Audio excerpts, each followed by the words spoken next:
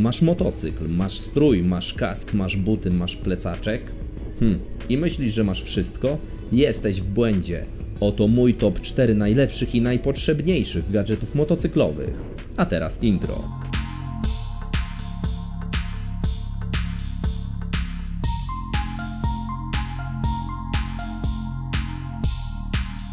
Kolejność przypadkowa. Na pierwszym miejscu mamy gniazdo zapalniczki lub USB.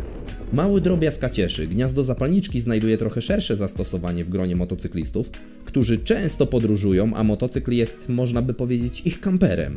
Gniazdo zapalniczki ma tę przewagę nad gniazdkiem USB, że można bez problemu podłączyć czy to pompkę do materaca, czy sprężarkę do pompowania opon, a także wiele innych produktów kempingowych, jak chociażby lodówkę przenośną. Natomiast gniazdo USB usytuowane przy kierownicy lub w owiewkach kokpitu pozwala na jazdę z telefonem czy nawigacją i jednoczesne ładowanie go. Jest to nieocenione, jeżeli planujemy wiele godzin w siodle, a po dojeździe na miejsce nie mamy gdzie tak zatankować naszego smartfona. Ponadto możemy ustawić tam kamerkę z wideorejestratorem i również będzie na bieżąco zasilana. Dodatkowo, ładując w trakcie jazdy, w naturalny sposób oszczędzamy nasz akumulator przed nadmiernym rozładowaniem go, jak ładujemy na postoju. Ważne jest, aby podłączenie zrobić w prawidłowy sposób, tak aby nasze gniazdko nie zużywało prądu z akumulatora, kiedy nie jest używane. Niby błahostka, ale może nas drogo kosztować. Kolejnym punktem na mojej liście jest uchwyt na telefon. Niby oczywistość, nawet w niektórych motocyklach jest możliwość dokupienia takiego uchwytu już przy konfiguracji motocykla w salonie. Ale jeżeli nie kupujecie motocykla z salonu, tylko kupujecie używany i takiego uchwytu nie macie, to serio, kupta se. Nawet jak nie planujecie jeździć w długie trasy, tylko śmigacie po mieście, to i tak jest to nieoceniony gadżet. Montując telefon na uchwyt można być na bieżąco z sytuacją na drodze, ewentualnymi korkami, wypadkami, godzinami otwarcia sklepów, do których się wybieracie.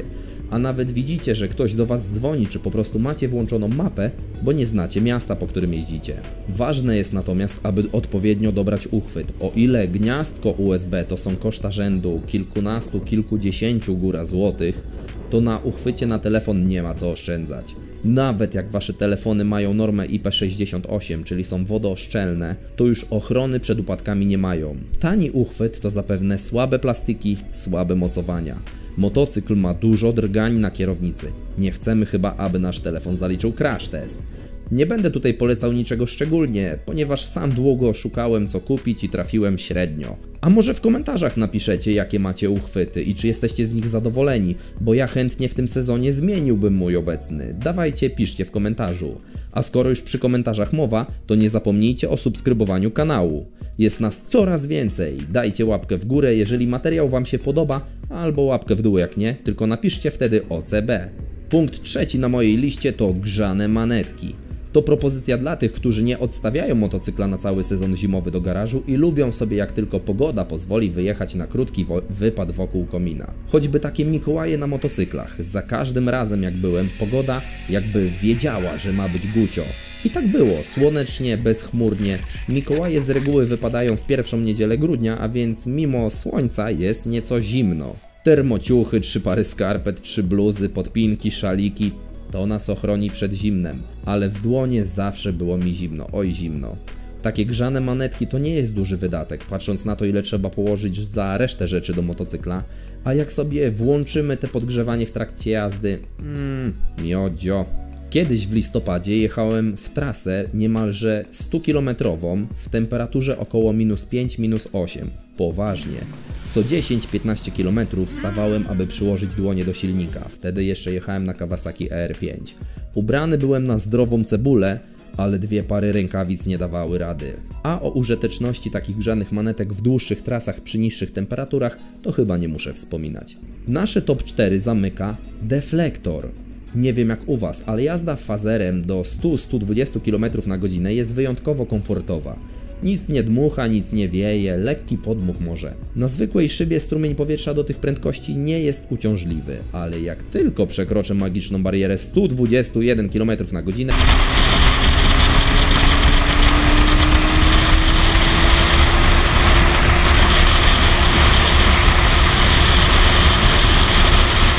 to ten delikatny podmuch zmienia się w huragan Katrina. Serio, I tutaj każdemu motocykliście, co jeździ trasami pozwalającymi na trochę wyższe prędkości, każdemu polecam deflektor, oczywiście jeżeli fabryczna szyba nie daje rady. Zaletą deflektora jest to, że w przeciwieństwie do szybki można go bez problemu i szybko zdemontować i wrzucić czy to do kufra, czy do większej kieszeni. Dopasowujemy go pod swoje preferencje, a kosztuje mały procent tego, co nowa szyba do naszego motocykla. A na co dzień jeździmy normalnie, a jak chcemy jakąś dłuższą trasę czy drogę szybkiego ruchu, zakładamy deflektor i można fajka spalić przy 140 z podniesioną szybką. No i to byłby koniec już mojego top 4 najlepszych, najprzydatniejszych gadżetów motocyklowych. Ale, mam jeszcze dla Was mały bonus. Taki mały numer 5. Akcesoryjny wydech. Słuchajcie, wiem, są gusta i guściki. Jedni lubią, jak ich maszyna delikatnie pyrka, pozwalając się wyciszyć podczas jazdy, ale ja zaliczam się raczej do tej drugiej grupy. Fazera kupiłem od razu z wydechem Miwa i dołączonym DB killerem. Raz go założyłem. Raz. I nigdy więcej. Na postoju myślałem, że moto mi zgasło, ale już Kawasaki ER5 miałem na seryjnym wydechu. Taka pierdziawka. Jeżeli kogoś interesuje, jak to wyglądało z ER5 przed i po, to link do filmu macie u góry w karcie lub w opisie na dole. Podsumowując, dla mnie motocykl to doznania wizualne, dotykowe, ale również słuchowe. Uwielbiam słuchać, jak wkręca się na obroty, jak dudni z wydechu. Są tacy, co mówią, że głośny wydech zapewnia bezpieczeństwo. No nie wiem, ilekroć jadę samochodem, to głośny wydech słyszę dopiero, jak mnie wyprzedza. Więc nie wiem, gdzie to bezpieczeństwo. Akcesoryjny wydech to przede wszystkim lepsze doznania słuchowe, a co za tym idzie, jeszcze większy fan z jazdy. I naprawdę nie trzeba pakować 2, 3 czy 5 tysięcy w markowy komin. Na start można kupić coś tańszego. Nasze produkty z rodzimego rynku. Za wydech Monty do ER5 dałem, jak dobrze pamiętam, 400 zł plus kurier. Efekt przerósł moje najśmielsze oczekiwania. Jeszcze raz polecam film do obejrzenia. I tym oto bonusowym akcentem kończę dzisiejszy film. Jak się Wam podobało, zostawcie suba i łapkę, a ja się z Wami żegnam. Na razie, cześć!